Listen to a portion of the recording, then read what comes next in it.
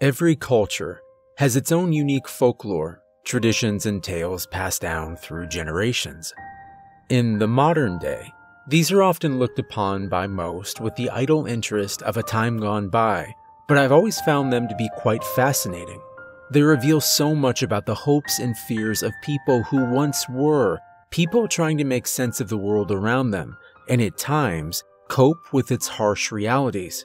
It was this passion of mine that would eventually lead me to major in folklore at Memorial University.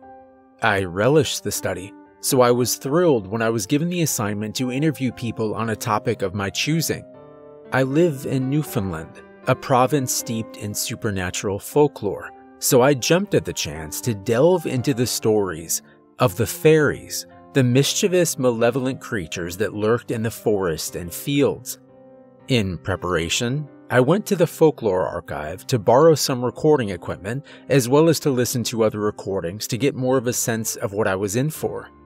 I listened to people of various ages tell their tales of wee people, of lights in the forest, or of strange, enthralling music carried on the wind.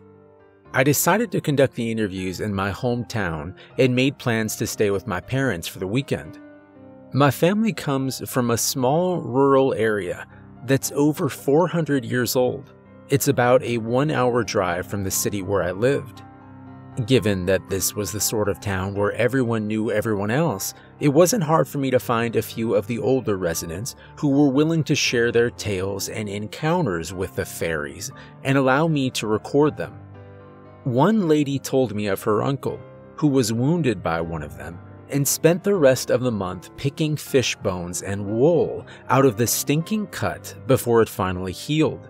Another encounter was described by a gentleman who claimed that he'd gone into the woods to set rabbit snares, only to come home 3 weeks later with no recollection of where he'd been or even that such an amount of time had passed. The last interview of the day was reserved for my grandfather, who had agreed to tell me his story, but unlike the others, now seemed reluctant to do so. I assured him that I could find someone else if he was uncomfortable, but he shook his head and began to speak. He told me that his mother would always warn him about traveling on a particular trail, that in order to safely pass through, he must wear his coat inside out and carry some breadcrumbs or else he'd be taken. Even in those more superstitious times, he was not the sort to believe in such things.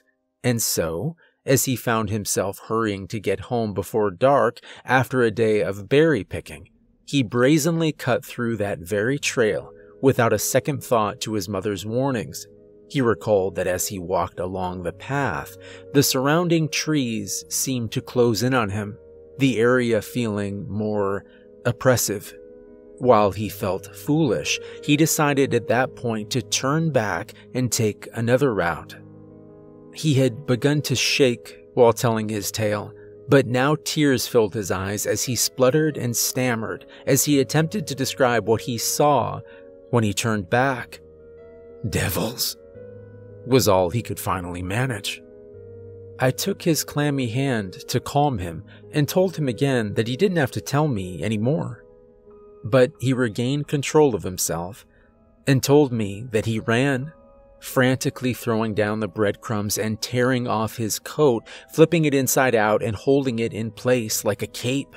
He didn't stop or slow until he reached the safety of home, bursting through the door to find his bewildered mother.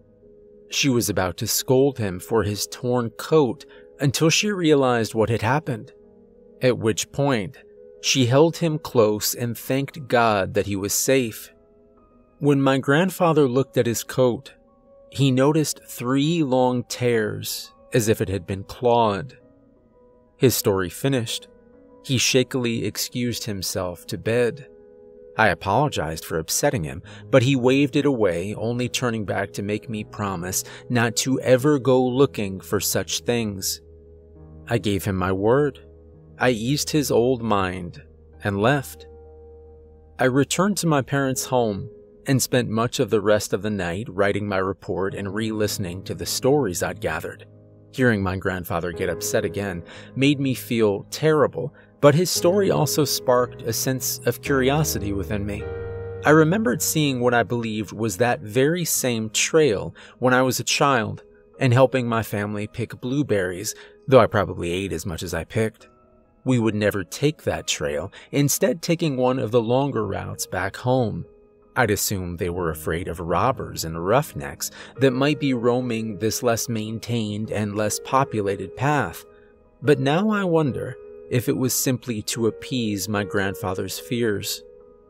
The next morning, I attempted to slip out, explaining when my mother caught me at the door that I wanted to go for a stroll through my hometown before I had to go back to the city. Once out, I followed my memories back to that blueberry patch, and sure enough, there it was, the path I'd remembered seeing years ago. It was even more overgrown, but I could still maneuver my way through it. I remembered my promise to my grandfather, but my curiosity overcame. In fact, a rush of excitement went through me as I walked the same path I was sure he had so long ago. It's difficult to explain, but this sense of stepping into the folklore was thrilling and suppressed all worry and perhaps my common sense as I proceeded. Strangely, as I walked onwards, the overgrowth seemed to recede, as if someone had maintained the path only so far and then stopped. After passing through a ring of trees, I found myself walking on a trail that was as neatly groomed as any other in the community. My initial confusion at the change in the path was turning into disappointment as I wondered if this was the right place after all. Perhaps some childlike part of me had hoped to see something otherworldly. This feeling was soon replaced again, now by a wary sense of being watched.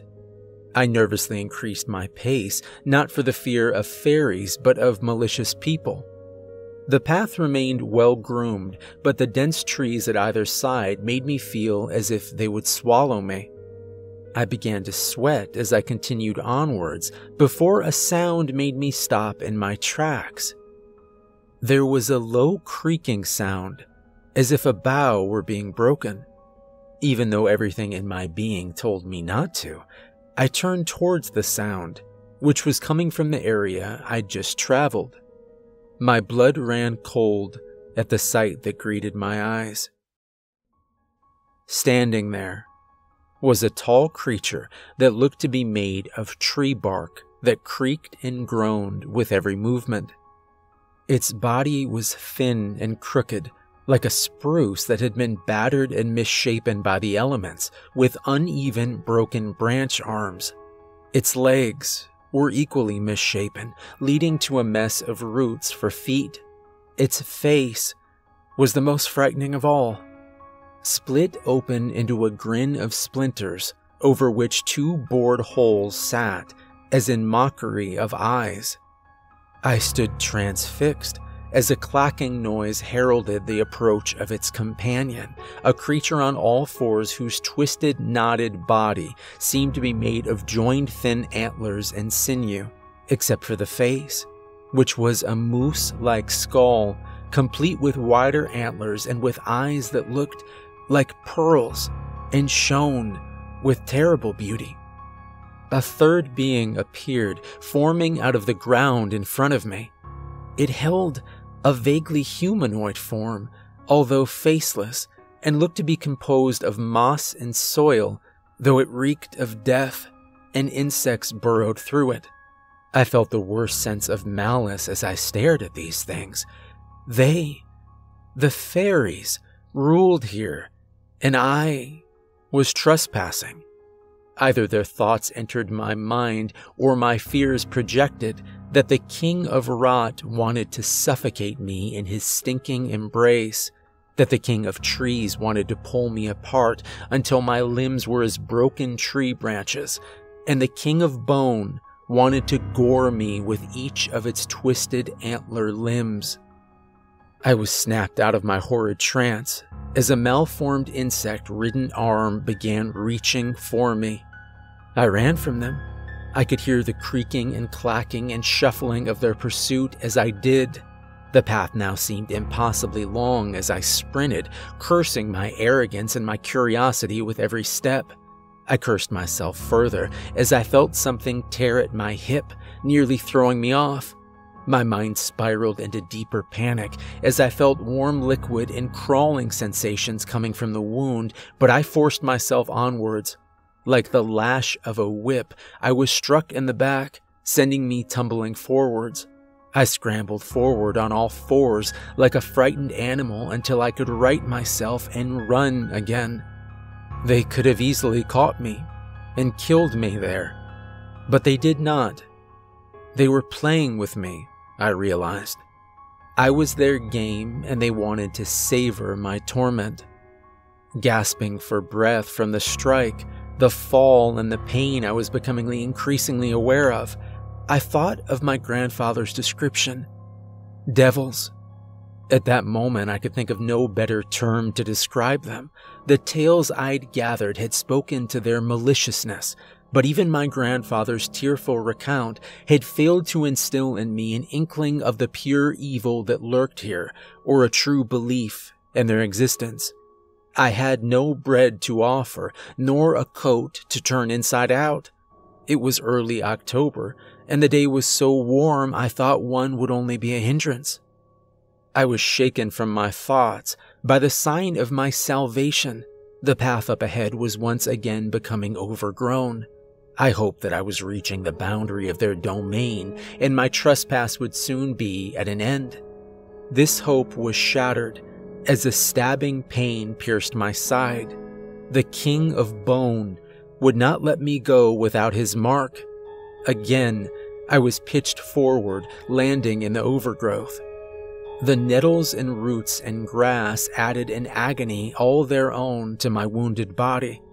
By some miracle, I stood up and limped slowly away, unable though I was to get a good breath of air.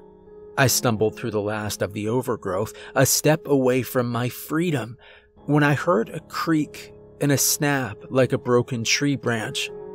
I looked behind me and realized that the king of trees had my arm and was holding it in an impossible angle.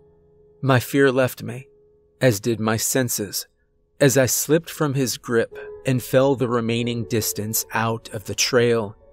I thought I heard laughter that was soon replaced by the voices of men. I awoke in a hospital bed, surrounded by the worried faces of my parents and my grandparents. My mother, seeing me awake, burst into fresh tears. She told me that I was in the general hospital and that I'd been attacked by a moose. I was seen falling out of the woods by some locals and rushed to the nearest hospital. She broke off at the thought of what might have happened if they had not seen me, and was led out of the room by my father, who himself was holding back tears, but still suggested that they step out and let me rest. My grandfather suggested that my grandmother should do the same, and after a quizzical look, she too left, leaving us alone. I attempted to shift in my bed to look at my grandfather, but was held in place by a sudden awareness of terrible pain. I glanced down at the cast on my arm, and then back up to my grandfather, who moved to my side so that he could speak quietly to me. "They can't seem to keep the wounds clean," he said, after a moment of silence. "They keep finding bone fragments and splinters and dirt." He broke off, then continued mournfully. "You went looking for the fairies, didn't you? Without even an offering to protect yourself." His face was pale as he squeezed my good hand. "I should have never told you my story. I'm sorry I did. I'm sorry I couldn't make you believe an old man." Before I could say a word, he left me to my guilt-ridden rest. They kept me in the hospital until the wounds on my side and my hip healed completely, out of fear of infection due to the never-ending supply of items that needed to be pulled from them, as well as the putrid stench. I remember walking from a restless sleep one night only to find a centipede working its way out of my hip. I screamed until the nurses came, who pulled the thrashing insect out of me, and after inspecting the wound for more, they cleaned it again and left with looks of fear and disgust barely hidden under their bedside manner. By the time the wounds had healed, so had my bones. They cut open my cast, only to find bark and spruce needles caked in around my arm. Baffling though it was, my arm was healed and they could find no signs of infection, so I was sent home. In the years that passed since that incident, I completed my bachelor's degree and am currently working on my master's while writing a book about the fairy lore of the province, including my own incident. That day did not quash my love of folklore, but has given me a deeper respect for the old tales. I am also driven by another need. Whenever I pass a wooded area, of which there are many even in the city, I hear them. I hear their spiteful laughter and the dreadful creaking and clacking and turning of earth. They want their offering. After so many years, they want payment for my life that goes beyond a handful of breadcrumbs or a coat worn wrong side out. I am supplying this payment by telling my story, their stories, and honoring them here and in my book. I can only hope it will appease them as the sites of my wounds continue to itch, and I often find clumps of spruce needles, moss, and bone waiting at my door.